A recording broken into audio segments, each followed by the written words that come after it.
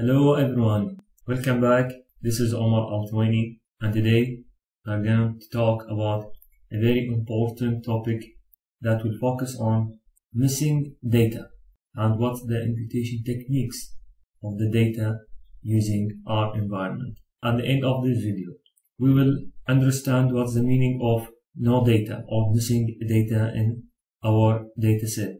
Worth to mention that this video is not for only the GIS users, but it is most general topic for most of the people who are working on the data or statistical data or attributes, tables.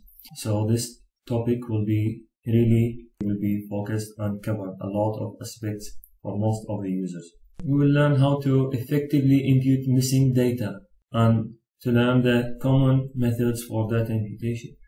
Also become familiar with the data uncertainty sources.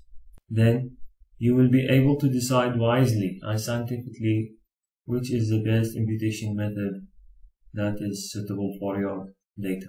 Now let's talk about missing data and what is the missing data. So usually when you start to work, first you start to collect the data from different data sources. Some of them will be government data sources, some of them will be private agencies. You will notice that some attributes, like in the table here, you see when you are getting this data, you download this data, you see there are some gaps in the attributes. Then you think that, oh, what should I do here? What should I put inside those issues? Some of them maybe 1 cell, some of them 10 cells.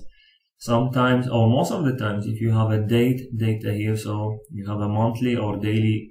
So whenever you have a hourly data, you will see there's too many missing data. So we will try to say, okay, I will take a daily data, then I will avoid this problem. But the problem is still there because you still have a missing data within our record.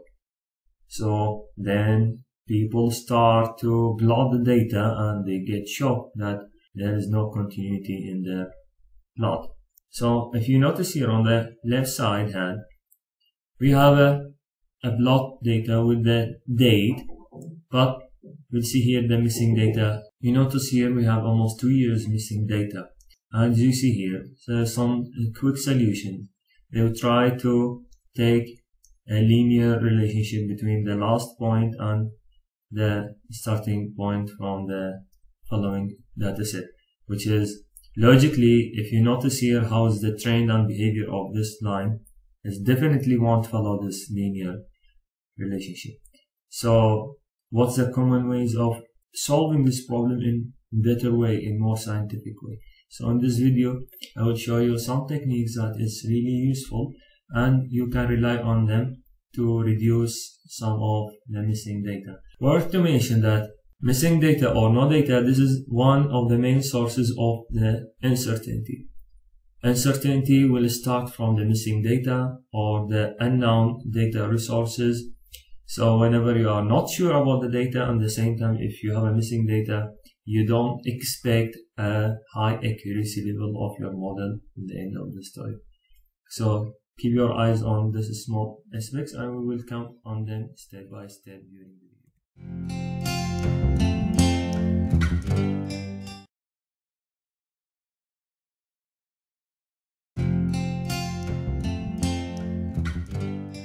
In general, before we go in details, I want to mention that in our data, usually we have raster data, vector data for GIS users. At the same time, also we have a spatial data, that's mean attribute data represented by tables. So in mapping, the techniques has a different way. Even the imputation, or there's a different style, we call it geo-imputations. But in the attribute table, and today we will focus only on the attributed data. That's mean how to deal with the tables. The story is different. So for example, in mapping, always you return the no data that when you don't have any specific cell location information. So you will ignore the no data and compute the available values for that specific cell location. And I will show this in example now. We notice here we have a raster image and we have a background. So I just added this frame just to show you the story here. So let's just remove it. So now anywhere else it's no data. So if you take the cursor and try to read the pixel number here, you see there is no data here. There is no value. The pixel value here is unknown. It's not 0, it's not 100, it's unknown, we don't know. Even if you come here, for example, in some areas between the cells, it's showing that no data.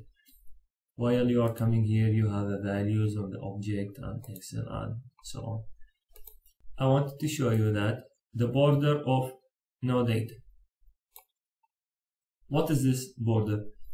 Now, this frame, it's showing that, for example, sometimes in Excel you are having 5 attributes, 5 rows, 2 columns. You have some data here, but actually Excel has thousands of cells which is empty. So we said, when I export this data to a software, what about this empty data with Excel? It has thousands of rows and columns. So the software will just focus on the matrix or the data frame within the edge of this raster. So this is what the software will take in the computation. We'll just focus on the no data within a frame. Within EC, I just put a border here. So I resize this frame with the extent of the raster. Anything else here? Yes, it's no data. But you see, when I put it within this frame, software will not focus on this information. Software just will focus on the data within this frame. Okay, so this is easy now. This is just for you to understand where is the no data.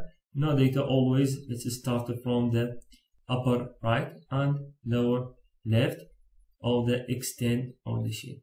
Okay, so this is the data, the elsewhere no data. Let's go back to our slide.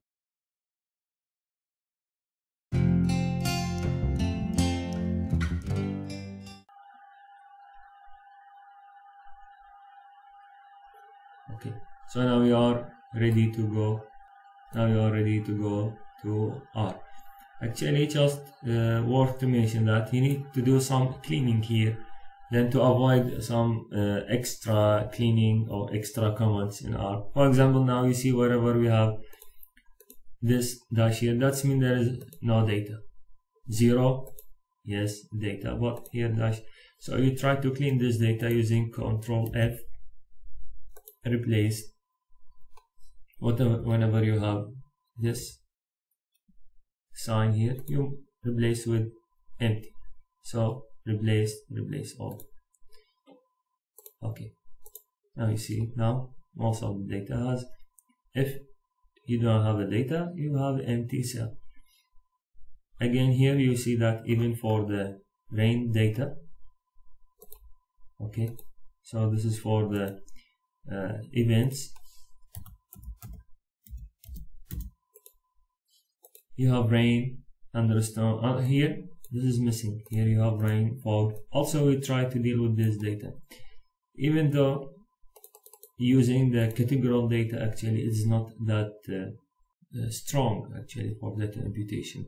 Especially, you can see there is a lot of missings here. So this data usually we should decide that when to reject the data and when to accept the data. For example, this kind of data, I will reject it because maximum we have here 3 months data. So if you have almost 15 days missing data, that is not useful.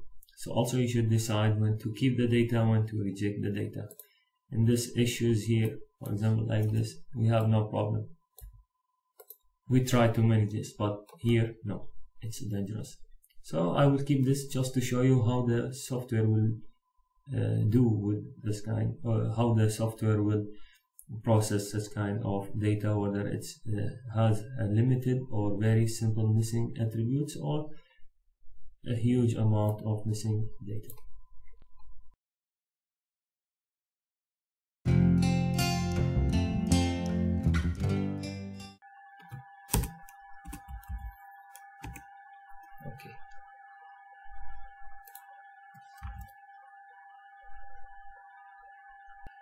So what is MD button?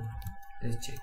Yes, because it should be after the mice library within mice package.